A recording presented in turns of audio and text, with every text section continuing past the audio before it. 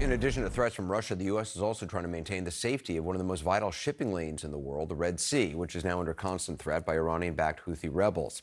Our Natasha Bertrand gained unique access to a U.S. aircraft carrier strike group, its sailors and pilots who are under constant threat from possible drone and missile attacks. Take a look. All stations air, new track, 80306. ISS is anti-ship cruise missile inbound Gravely. This is what the crew of a U.S. warship hears when a Houthi missile is headed their way. MSSI, missiles away, 80306. CNN embedded with the U.S. Navy. Right standard rudder, steady on course. In the southern Red Sea, where sailors have been on the front lines of the fight against the Iran-backed rebels for over 2 months. We're on our way now to the USS Gravely, which is one of the destroyers that have been shooting down missiles and drones that they have been firing indiscriminately into the Red Sea. Here, off the coast of Yemen, U.S. warships try to shoot down the Houthi missiles before they can cause any real damage. But the sailors have little time to respond. We could have seconds or we could have minutes based on, I wouldn't say much more than minutes. The USS Dwight D. Eisenhower aircraft carrier, which the president ordered to the Red Sea in November in response to the Houthi attacks, has been working at a frenetic pace to keep up with the threat. They have tried to target coalition forces, U.S. forces, through swarm attacks using multiple UAVs, using multiple anti-ship ballistic missiles and anti-ship cruise missiles. They are trying everything that they can, but we are prepared for anything that they might throw our way. Fighter jets are launched from the Ike roughly 50 times per day, staying airborne for hours at a time so they can quickly strike targets inside Yemen and over the Red Sea.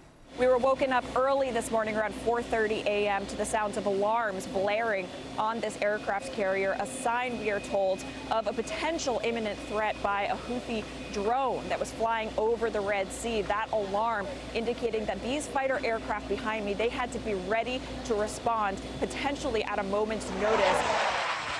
That drone was quickly deemed no longer a threat, but it demonstrates how risky the mission is. The Houthis have also been trying to hit the jets flying over Yemen with surface-to-air missiles, officials told CNN. You're flying these missions against the Houthis. Can you talk a little bit about what is unique or the most challenging aspect of these missions that you're doing on a near daily basis? Well, you know, first off, this isn't exactly where we expected to be on this deployment. Whenever you're doing something for the first time, in a region, you know, that's not without risk, but we have managed that risk to our strike group and our air crew through the management of combat power.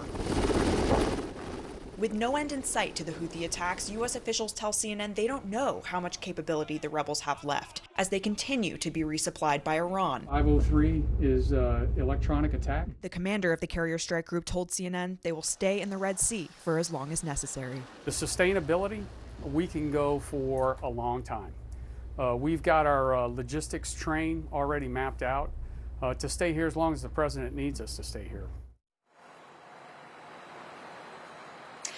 Now, Anderson, one of the big questions that we came away from this experience with is how much of the Houthis' capabilities has the U.S. actually been able to destroy with their repeated strikes inside Yemen. These strikes are a near daily occurrence now, and officials on board these ships didn't have a great answer for us. They don't have a good sense of just how much weaponry the Houthis still have stockpiled, and that is going to be a really key question when it comes to just how much longer the U.S. is going to have to actually sustain this campaign in the Red Sea. Keep those sailors and those pilots in the Red Sea, keep them deployed where they've already been deployed with really no break for the last 4 months there, Anderson. Natasha, thanks so much.